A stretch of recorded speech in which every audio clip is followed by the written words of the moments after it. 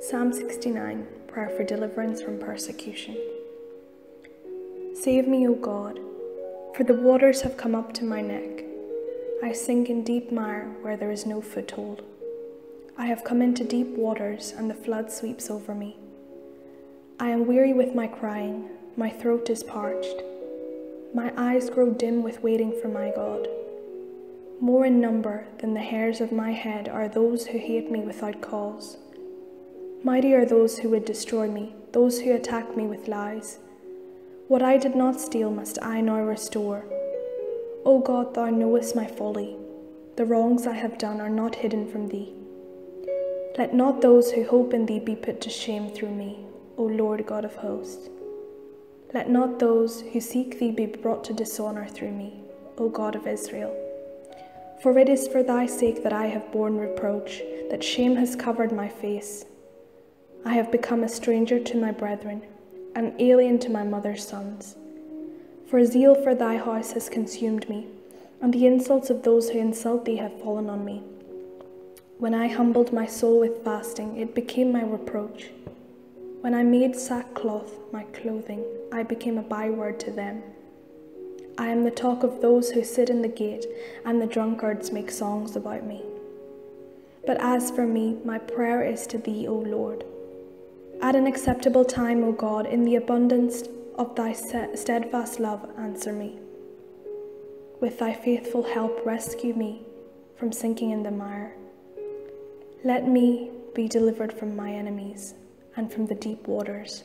Let not the flood sweep over me, or the deep swallow me up, or the pit close its mouth over me. Answer me, O Lord, for thy steadfast love is good. According to thy abundant mercy, turn to me.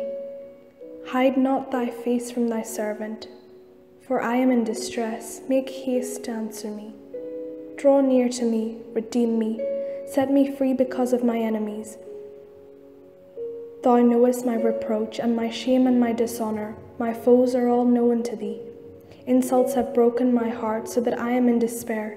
I looked for pity, but there was none, and for comforters, but I found none.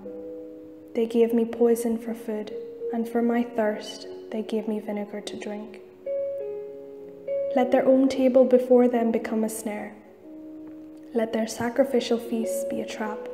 Let their eyes be darkened so that they cannot see, and make their loins tremble continually. Pour out thy indignation upon them, and let thy burning anger overtake them. May their camp be a desolation. Let no one dwell in their tents. For they persecute him whom thou hast smitten, and him whom thou hast wounded they afflict still more. Add to them punishment upon punishment. May they have no acquittal from thee. Let them be blotted out of the book of living. Let them not be enrolled among the righteous. But I am afflicted and in pain. Let thy salvation, O God, set me on high. I will praise the name of God with a song. I will magnify him with thanksgiving. This will please the Lord more than an ox or a bull with horns and hoofs. Let the oppressed see it and be glad. You who seek God, let your hearts revive. For the Lord hears the needy and does not despise his own that are in bonds. Let heaven and earth praise him, the seas and everything that moves therein. For God will save Zion and rebuild the cities of Judah, and his servants shall dwell there and possess it. The children of his servants shall inherit it, and those who love his name shall dwell in it.